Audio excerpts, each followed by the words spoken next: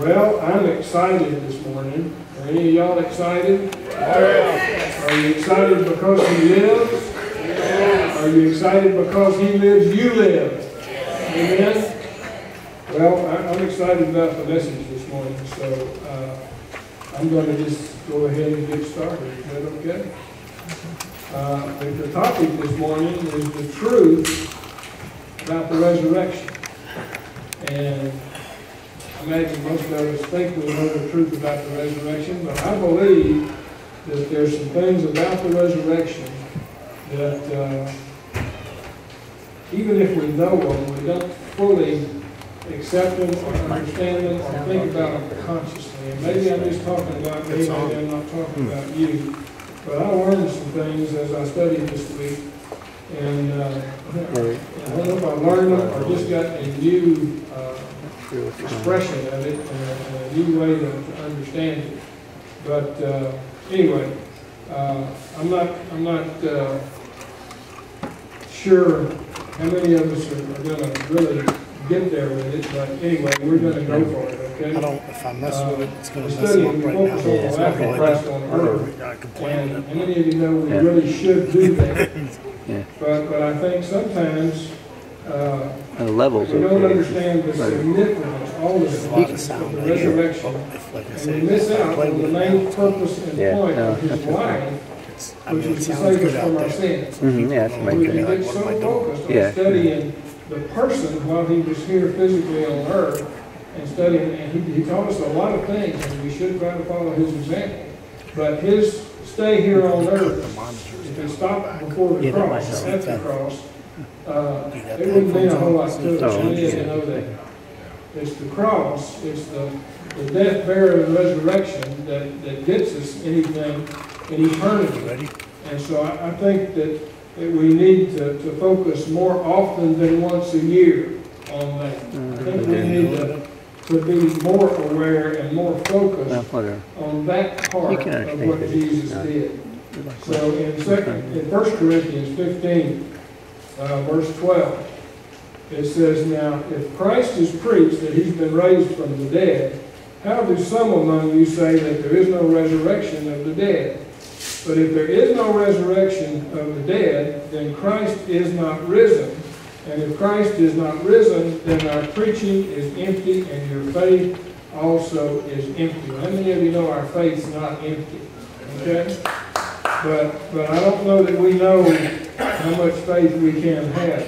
You know, everybody knows at least some or part of the story of his life and his suffering, his death on the cross, and even about his resurrection. But the Bible says, "Wide is the road that leads to destruction, and narrow is the path that leads to life."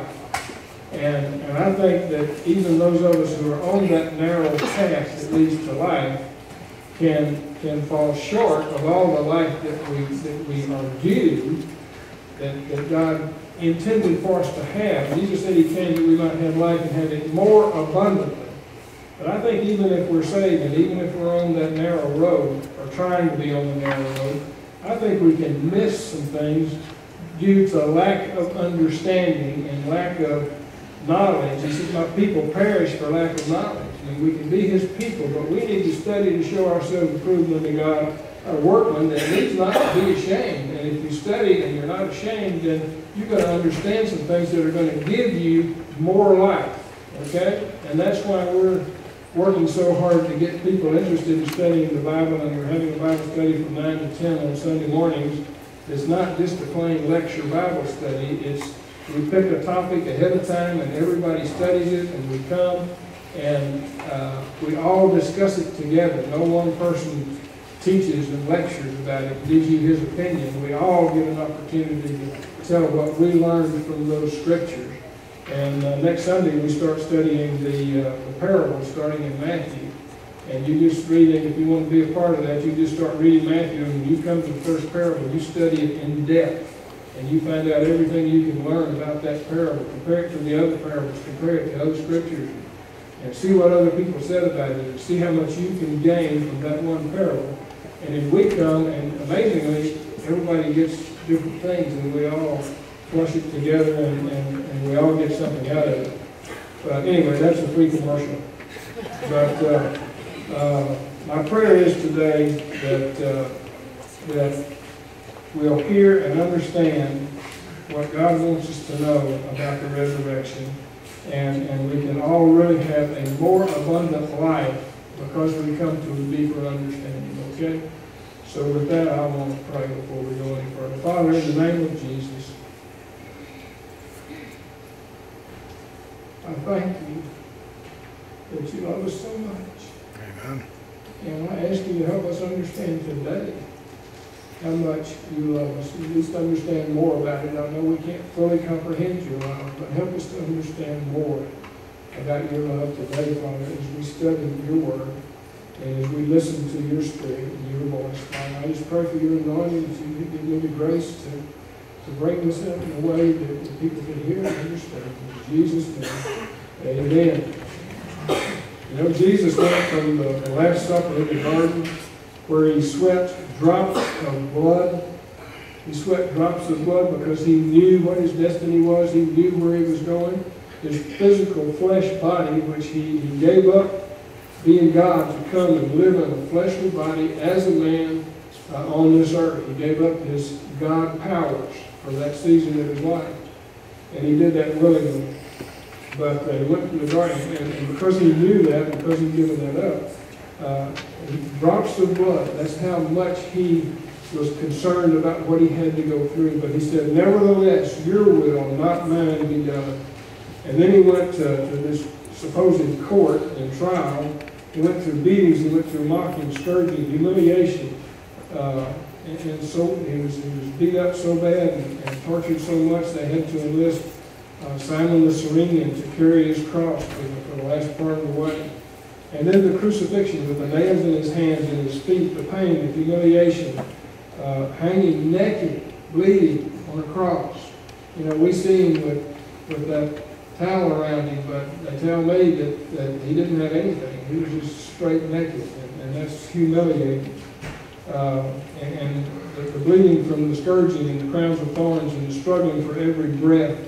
And still, when he's up there, what's one of the first things that he says? He says, Father, forgive them. They don't know what they're doing. Is that a loving God? Is that a loving Savior that can go through all of that, never speak a harsh word, never try to get back at anybody, never revile, just Father, forgive them, but know not what they do. And you know, shame on us, so many times we get in little squabbles and we have trouble forgiving people that we love, don't we? And then you don't really love them if you can't forgive them, because when you love, you forgive. Amen? So we're going to start in Luke 23:32. And I'm just going to talk a little bit about part of the crucifixion, and then I want to get into some other things. It's still related. There were also two other criminals led with him to be put to death. And when they had come to the place called Calvary, there they crucified him, and the criminals, one on the right, the other on the left. And then Jesus said again, he said, Father, this was a repeat, but he says, Father, forgive them, for they don't know what they do. And they divided his garments and cast lots. And the people stood looking on, but even the rulers with them sneered, saying, He saved others, let him save himself. If he's the Christ, the chosen one of God. The soldiers also mocked him, coming and offering him sour wine, saying, If you're the king of the Jews, save yourself. And an inscription also was written over him in letters of Greek, Latin, and Hebrew. I don't know if I noticed that it was in all three of those languages before, but it was written in language everybody would understand. And the Jewish leaders didn't like it. They tried to get him to take it down, but it was written so everybody could read it, and there was no question in what he said. He said, This is the King of the Jews. And the Jews got really upset about it. Take that down. That's not true. Well, they didn't know, but it is true. Amen? Amen. He's the King of kings, the Lord of lords. He's everything. In verse 39, it says, Then one of the criminals who hanged blasphemed him, saying, If you're the Christ, save yourself and us. But the other answered, rebuked him, saying, Do you not even fear God, seeing you're under the same condemnation? And we indeed justly for we receive the due reward of our deeds. But this man has done nothing wrong. Can you imagine yourself being punished for something that you didn't do?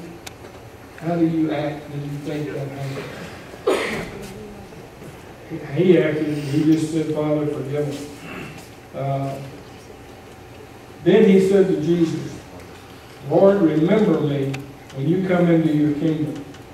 And Jesus said to him, assuredly, I say to you, today you will be with me in paradise. I'm going to have to excuse me just a minute.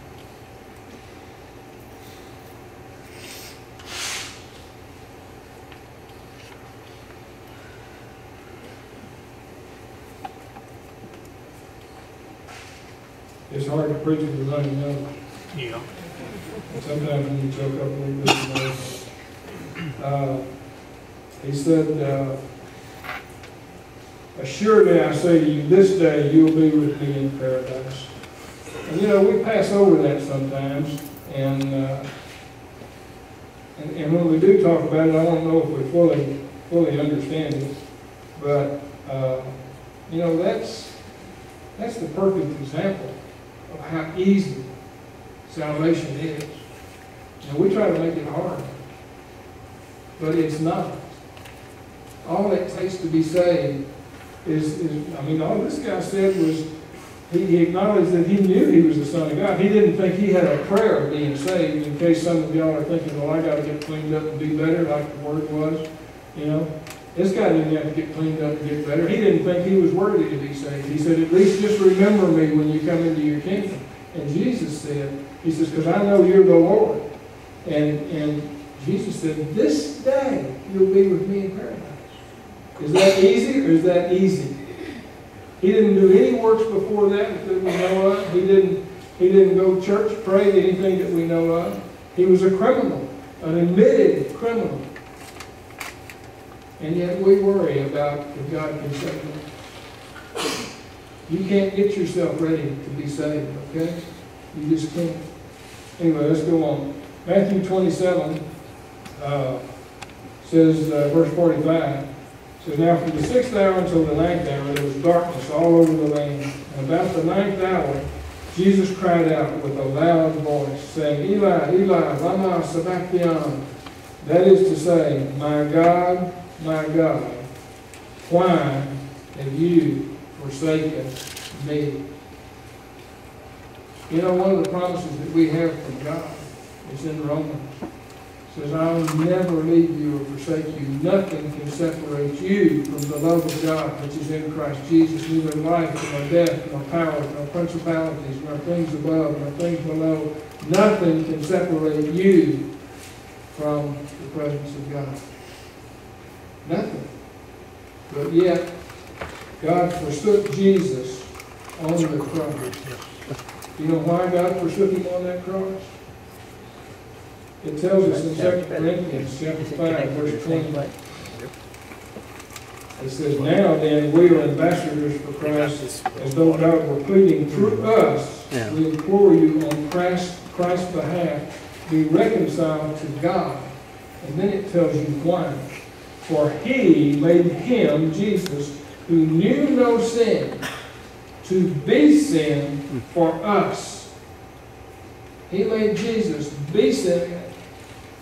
Jesus didn't say, give me your sin. It says God made him to be sin for us, that we might become the righteousness of God in him. And I'm going to tell you, it's the biggest deception in the world. If you come to Jesus and you confess I'm a sinner, and you say, I want you to be my Lord and Savior, I want you to forgive my sins, I want you to live in me. And then we go around thinking that God sees us as a sinner and that our bad deeds separate us from him. That's the biggest deception in the whole world. Okay? Because it's a lie, it's not true. Once you come to Jesus, God turned away from Jesus so he wouldn't have to turn away from us because we were sinners. He put away our sin. We talked about it in the early service. He put away our sin by the sacrifice of himself. And we've got to start getting that right. We've got to learn and understand that we are the righteousness. If we trusted Jesus, we put away our sin, and the fact that our sin's put away.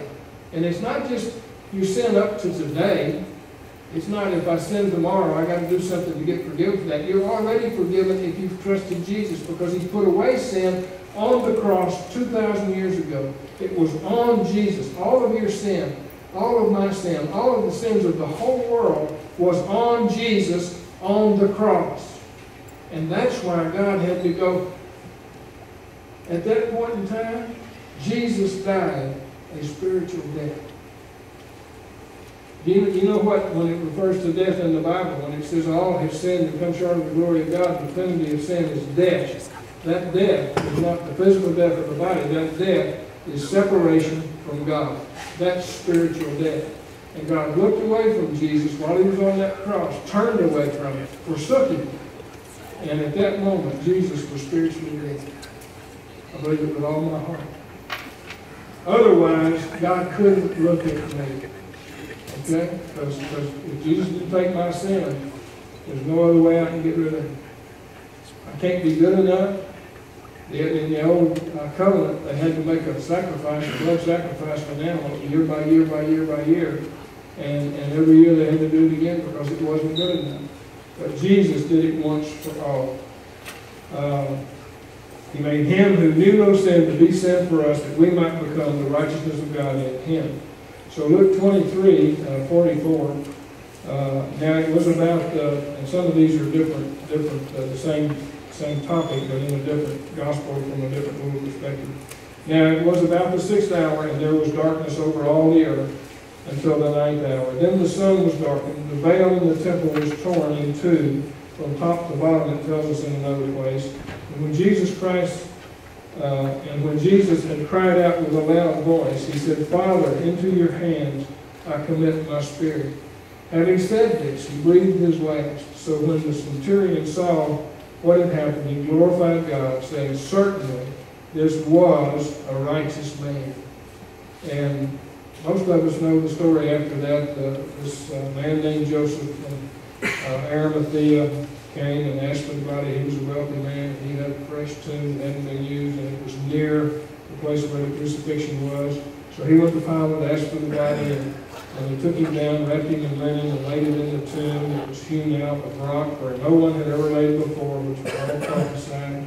And that day was the preparation day for the Sabbath. It was drawing near. And the women who had come with him from Galilee followed after. They observed all the tomb and where it was and how Jesus was placed in it.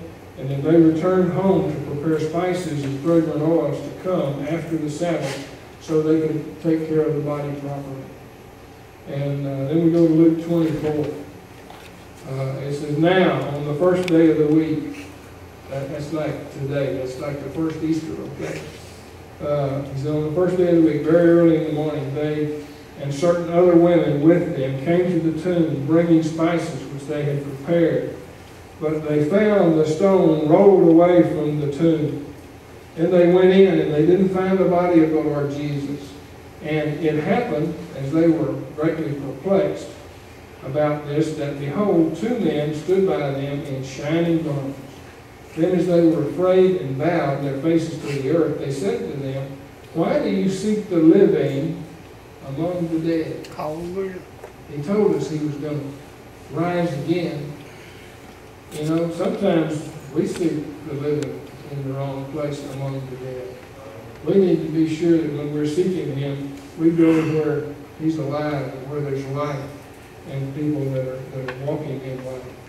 But they said, He's not here, but He's risen. Remember how He spoke to you when He was still in Galilee, saying, the Son of Man must be delivered into the hands of sinful men and be crucified, and the third day rise again. They remembered His words, and then they returned from the tomb, and they told all these things to the 11 and all the rest.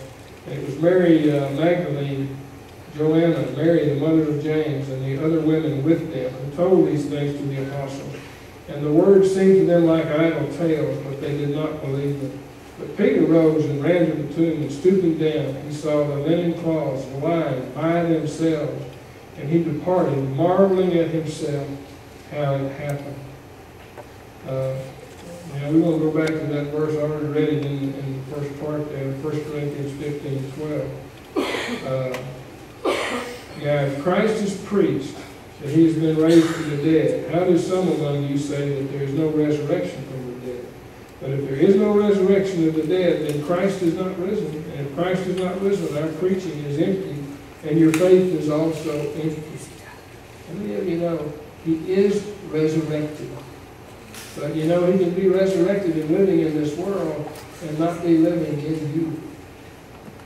You have to get into a relationship with him. You have to come and invite him to be your Lord and your Savior before you get full advantage of his resurrection. Amen? And we're going to see to it that you get an opportunity to do that today if you haven't. But look at 1 Corinthians 15, verse 39. This is a few verses on from where he said that.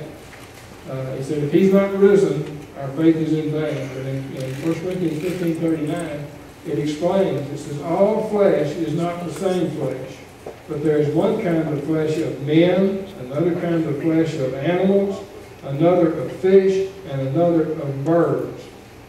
I guess that kind of puts evolution into that, doesn't it? Hello? In the Bible, there's different kinds of flesh. There's also celestial bodies and terrestrial bodies. But the glory of the celestial is one, and the glory of the terrestrial is another. So there's one glory for earthly things, and there's another glory for heavenly things. There's one glory in the sun, and another glory in the moon, and another glory of the stars, and one star differs from another in glory. Do you get the idea that God didn't make a whole lot of things just exactly alike? Look at your neighbor and say, you know, I'm not just like you. God made me unique, and he loves me the most. Hello? Of course, you tell your neighbor he loves you the most. But that's not right, because he loves me the most, okay? How many of you know God is not a respecter of persons? We have a little joke around here about I'm his favorite. She thinks he's his favorite, and he thinks she's his favorite. But God's not a respecter of persons. If you understand him and what he did for you on the cross, we are all his favorites. Every single one of us. You're entitled to favoriteship, if that's the word, okay? But we don't know it, we don't realize it, so we don't enjoy it. You've got to know what he did for you if you want to enjoy your salvation. And that's, I think, why he put me here, was to preach that. But anyway, where was it?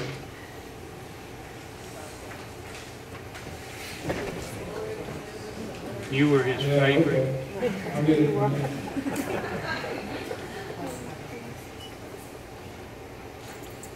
Okay, so also is the resurrection of the dead. That's verse 42. So also is the resurrection of the dead. The body is sown in corruption, it's raised in incorruption. It's sown in dishonor, it's raised in glory. It's sown in weakness, it's raised in power. It's sown in a natural body, it's raised a spiritual body.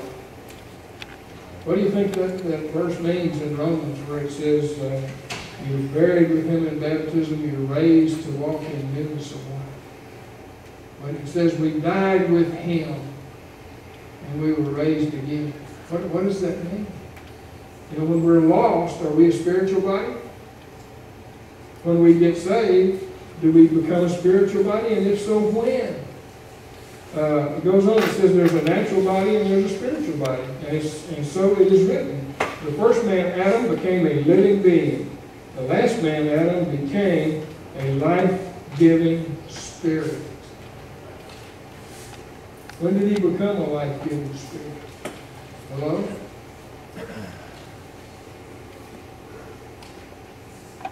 Colossians 1:16 says, for by him all things were created that are in heaven, that are on earth, visible and invisible, whether thrones or dominions or principalities or powers. All things were created through him and for him. He is before all things, and in all things, and in him all things consist. He is the head of the body, the church, who is the beginning, the firstborn from the dead. Now I have a question for you. If he's the firstborn, how can he be the firstborn from the dead when he's not the first person that was raised from the dead? Hello? think too often, when we think about the resurrection, we think about his body being raised. And whether it's conscious or subconscious, until we come to the realization that he was a human being, he gave up his godship to come and live on this earth in a human body. And when he was raised from the dead, he was the first person that was raised from spiritual death. That made him the firstborn among many brethren. And I don't know about y'all, maybe I knew that at some level, but not in my consciousness, not in my understanding totally. But and he was the firstborn from the dead, that in all things he may have preeminence. Do you understand what preeminence means?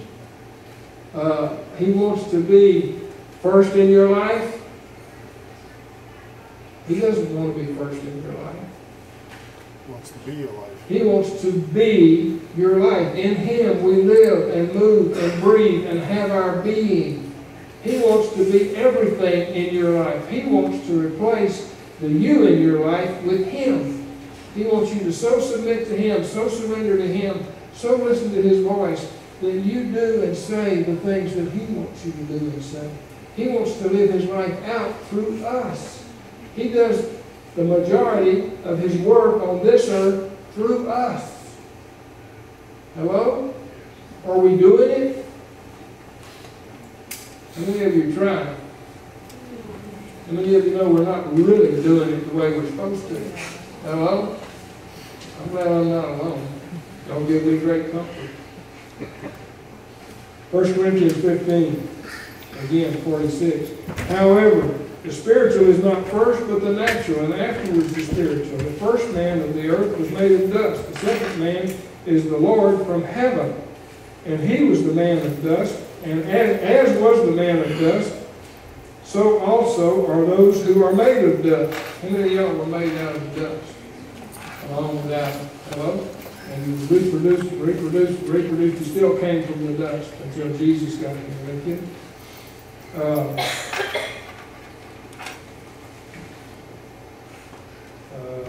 As is the first heavenly man, so also are those who are heavenly.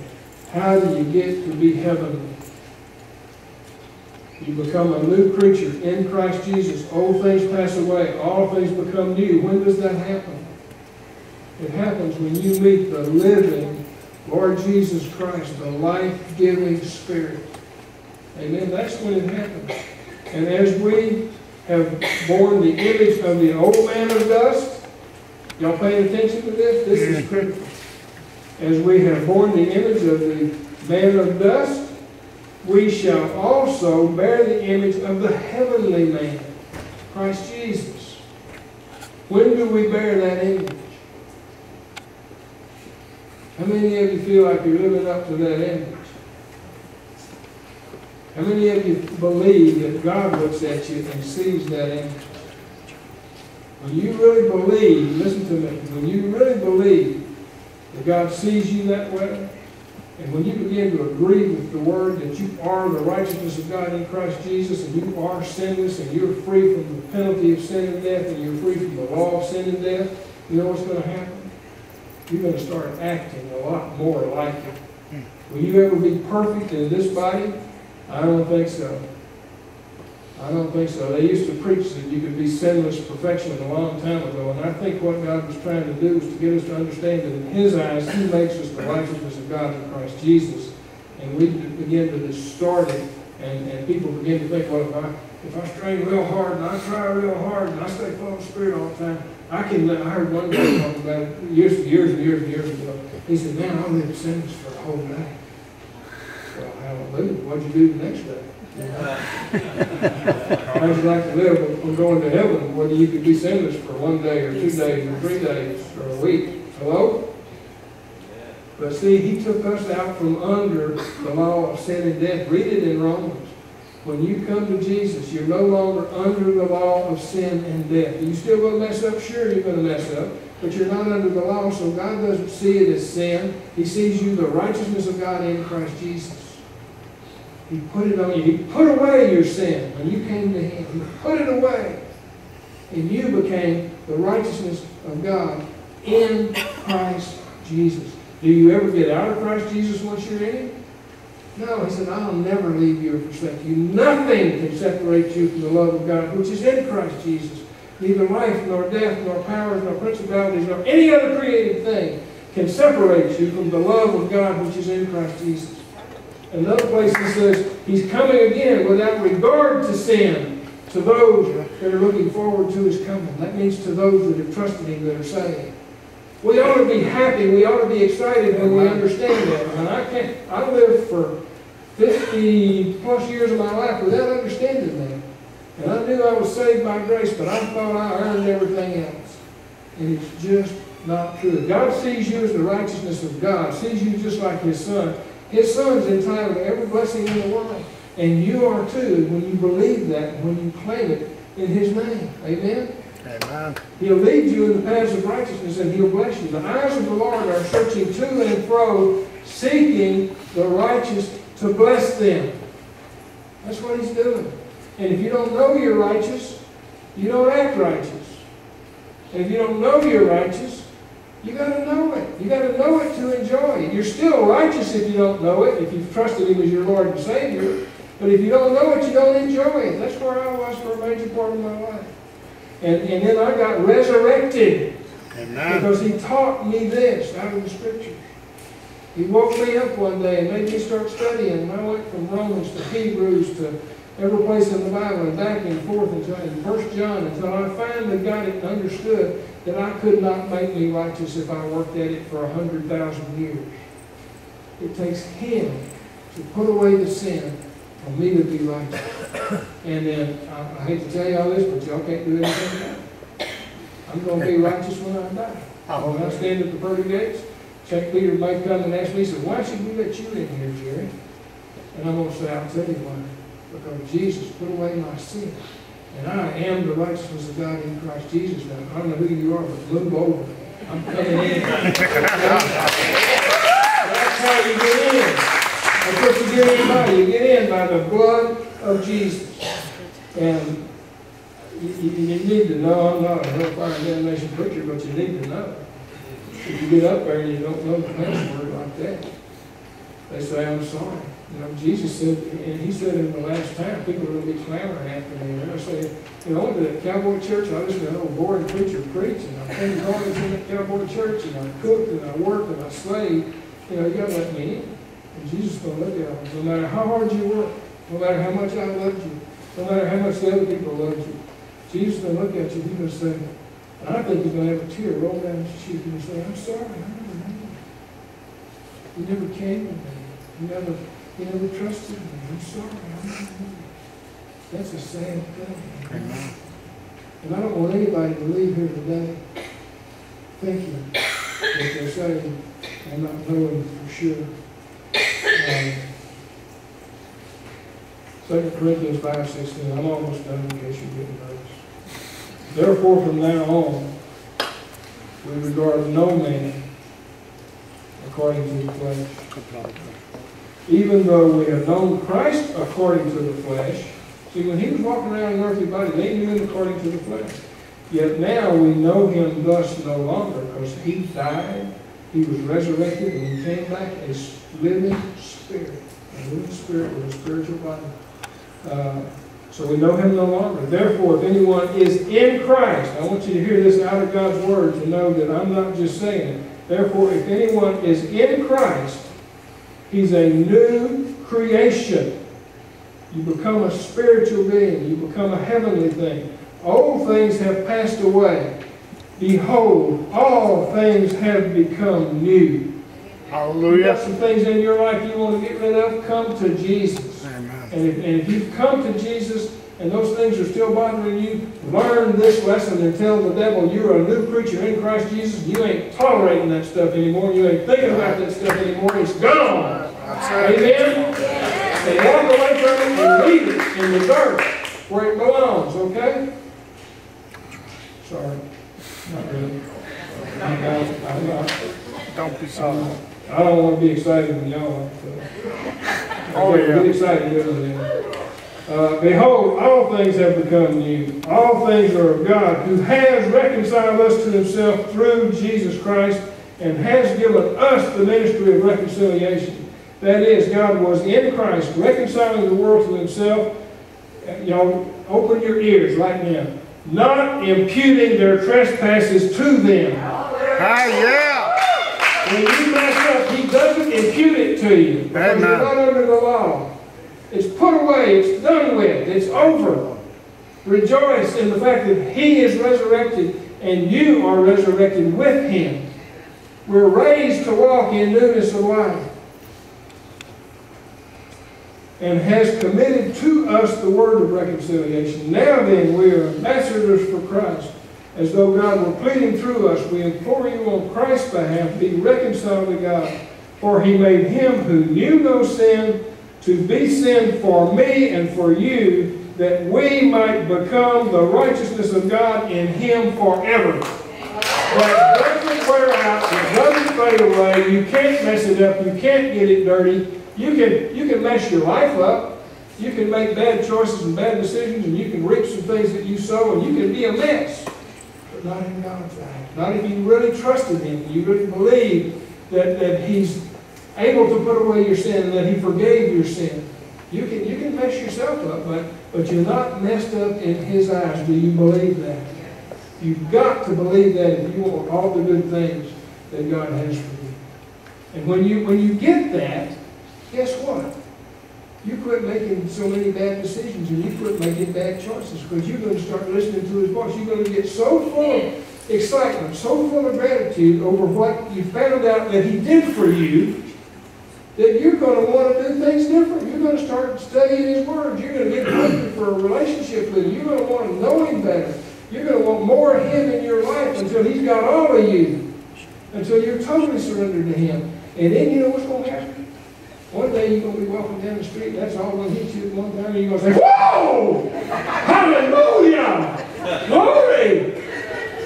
I'm telling you, you get excited, you have fun when you really know who you are in Christ Jesus.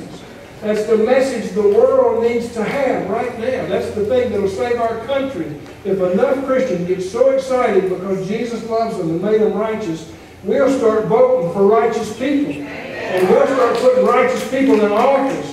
And next thing you know, we'll have a righteous president. And next thing you know, we'll be a godly country again.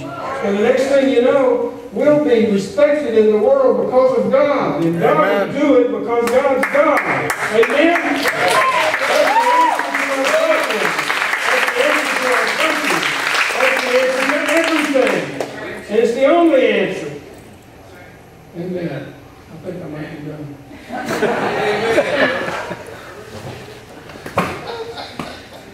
If you're visiting here today, by the way, I don't always have this much fun preaching. Well, I hope most of the time. But let me see. Romans 6:5. No, I got two more to go. Sorry. 1 John 4. Sorry. 1 John 4:19. No, 1 John 4. 17. Yeah. He has been perfected. Love has been perfected among us in this, that we may have boldness in the day of judgment. Why? Because, listen to this, listen folks, because as he is, so are we when we get to heaven. No, in this world. In this world right now. Now, I got a question. It says, as he is. Now, this was written in 1 John. This was way after the resurrection and the ascension and the disciples and all of that. How was he then? As he is then, he is now, okay? Now, how is he now? How is Jesus now? Lord of Lords. He's resurrected. He lives in us. He's at the right hand of the Father interceding for us. He's the righteousness of God in Christ Jesus. Amen? As he is, so are we in this world right now. Amen. I can't preach it any plainer. If you don't get it, I'll be glad to go over with you again in private. Romans 6:5. For we have been united together in the likeness of his death. Are you listening? Certainly, we also shall be in the likeness of his resurrection, knowing that our old man was crucified with him. What was the old man? Sin. The old man was a sinner. The old man was dead spiritually. Knowing this, our old man was crucified with him, that the body of sin might be done away with, that we should no longer be slaves to sin. For he who has died has been, come on, free. You do better than that. Better what? Free from sin. Now if we died with Christ, we believe we shall also live with him, knowing that Christ, having been raised from the dead, dies no more. Death no longer has dominion over him. You know what else you get? Death no longer has dominion over you. Amen. Because you're a spiritual being. Okay?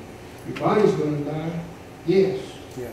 But you are never going, the real you, your spirit man, your spiritual person, your spiritual body is never going to know death. You're going to, you know, when you shut your eyes, do you know when you went to sleep? I was awake most of the night last night, and I must have gone, I was asleep when the alarm went off. And the last time I saw the clock, it was like 3:30, and I had the alarm set for 5. So I know when the alarm went off, I went to sleep, but I don't know when I went to sleep. That's what death's going to be like for a Christian. That's it. You're going to shut your eyes, and the minute this body stops breathing, you're going to be in the presence of the Lord Jesus Christ. And you never will have died. Your body will die, but you never will have died. That's what it's saying. Is that good or is that good? You want to live knowing that? Then you also live knowing that you're the righteousness of God in Christ Jesus, and he loves you no matter what you do, and you start acting like that. Yeah. Automatically it'll happen, I promise you. I'm not perfect, but you should have known me before I learned that. Amen? Ask somebody that knew me.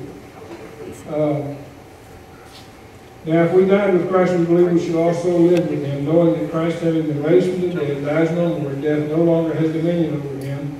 For the death he died to sin once for all. Let me tell you a secret. When he died to sin once for all, once you come to him, you died to sin once for all. Amen.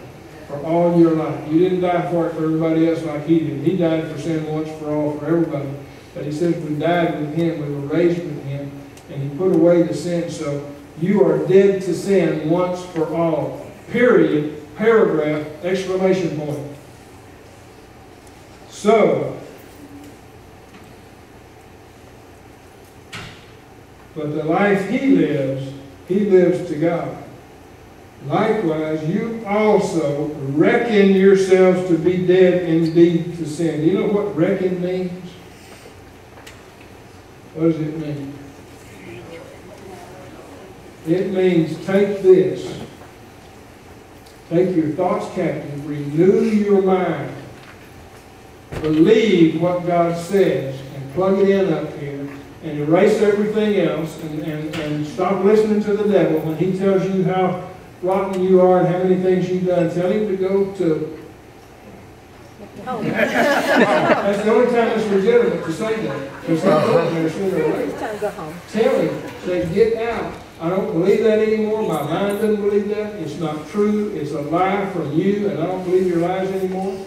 And I renew my mind, and I make my mind believe what God says. And I practice it over and over and over. And I do that by meditating day and night on these parts of the Word until I get them in my spirit, till I know them by heart. And when you start believing them, then your life changes more and more and more. And it's a never-ending process. But it's one you'll enjoy and you'll love the more you can believe it, okay? This will drive out almost anything out of your body that causes you issues, if you really believe it. Are you wanting to say something? I just want to say, like, They can't hear you. I didn't know if you were agreeing with me. If you wanted to talk. Okay. This is what. Yeah, this is what changed it for me. Because I think we're all born into the nation of achievers and workers. But when I heard it said, if Adam who is merely had the ability to cast us all into sin. How dare we lessen who Jesus Christ was, who was the Son of God that came to take away sin? If we in ourselves could not take away sin from which man is, how can we, man, take ourselves out of the hand of God once we belong to Him? Amen. Well said. You know, sometimes it scares you when somebody wants to talk in the middle of the sermon, but sometimes it's good to let them do it. Amen? It doesn't scare them when you want to talk. I'm almost done. I said that a while ago. I really am. Death no longer has dominion over him. For the death he died once to sin for all. But the life he lives to God. Likewise, you also reckon yourselves to be dead indeed to sin. And to do that, you have to reckon yourself to be alive to God in Christ Jesus. You can't do one without the other. They happen simultaneously.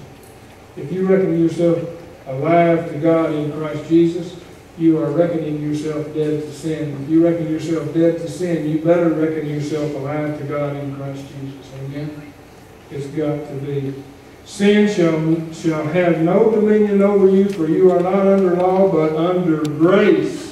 Say grace. Grace. Say, I want to live under grace. Because I'm under grace. Okay, I promise this time I just got one more scripture. And I just discovered this scripture a couple of days ago. Maybe two. Maybe two scriptures. Philemon 6. Listen to this now. Philemon 6. I don't know if I've ever preached a message with this much truth all in one thought. That the communication, and Philemon is Paul writing to someone trying to justify a slave that ran away and trying to get him to forgive the guy and treat him like a brother and all that, and keep the guy out of trouble because he blessed him. And in the middle of that, that's the context that this is in, but this statement stands alone by itself. If you put all that other stuff away from it, this scripture still stands, okay? That the communication of thy faith. How many of you want to communicate your faith? We should all. That the communication of your faith may become effectual. How many of you want the communication of your faith to become effectual? Okay, then read the last part of that. It says, by the acknowledging of every good thing which is in you in Christ Jesus. When you acknowledge the stuff I've been talking about, when you receive it, believe it, and acknowledge it, then you will become effectual at communicating your faith. Do you understand what I'm saying? And that word effectual means it means active and operative. Communicating your faith will become active and operative and effective when you start pronouncing these things we've been talking about, when you acknowledge every good thing which is in you in Christ Jesus. And I never get tired of telling people, I am the righteousness of God in Christ Jesus. And I believe it. I know all of y'all and some of you that know me best don't think that I'm really that righteous, that I'm righteous in Him. But I don't care. I'm not trusting you to get to heaven. I'm not trusting you for stuff. I'm trusting Jesus. And He says that in His eyes, I am the righteousness of God in Christ Jesus. And I guess I care a little bit what you think, but not really.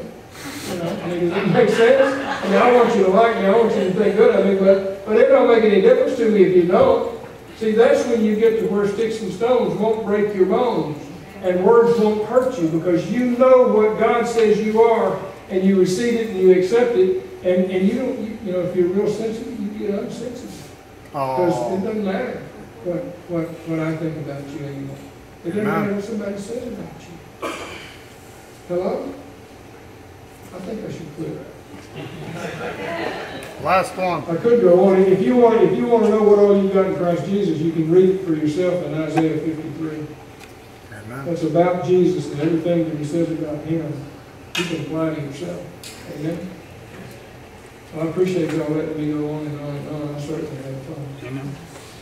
And I just want to offer you the opportunity before we quit. If you've never trusted Jesus as your personal Savior, you're missing out on all lots of stuff. You're missing out on going to heaven unless you do it before you die. You're missing out. But the main thing is you're missing out on life now. Jesus came that you might have life in heaven abundantly. So if there's anybody in here who doesn't, and you know, in my case, I was saved as a little bitty kid, 7 years old or so. And when I got to be 30 and I was experiencing troubles in my life, the preacher asked me if I was saved. And I said, well, I think so. I'm pretty sure, yeah, I'm saved. And I couldn't tell him why or what saved me. It was too far back. I've been running away from God for 15 years. And so he said, well, what I like to do with guys like you is say, if never before prayer. So if you have any doubt, if you think you've been saved, but you've got a question in your mind and you're not truly sure, you can do like I do. You can pray an if never before prayer. Because you can only get saved once, okay? You only pray this prayer once. But it's okay if you got some doubts to drive the devil away by saying, God, if never before, I want to drive a stake in the ground. I'm an adult now, and I can remember it. I can write the day down, and I can give a witness and a testifier with me that I got saved today. So if that's you, and you want to do that, I want to lead you in a never before prayer right now. Okay? So if that's you, just pray this prayer with me.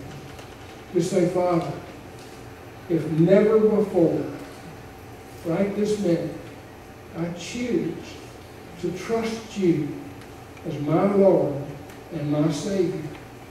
I know you're the Son of God. I know that God raised you from the dead. And I want you to be part of my life. I want to receive you into my life. I want to get to know you better. I want you to show me what you put me here for. And show me why I'm here on this earth. And show me what you want me to do. And I'll try to do it. In Jesus' name, amen. I've already told you before, if you prayed today, if you prayed that prayer for the first time, right now you are a new creature in Christ Jesus. Old things pass away, all things become new. You're the righteousness of God in Christ Jesus. But it's really, really good for you to confirm it. And not for my benefit, but for your own benefit. It's good for you to raise your hand and say, I prayed that prayer and I meant it with my whole heart. I'm going to live for him. Anybody wants to make that confession anyway? There's one. Amen. Angels of heaven and there's two. Amen. Hallelujah. Hallelujah. It's good to three. Amen. Hallelujah. Hallelujah.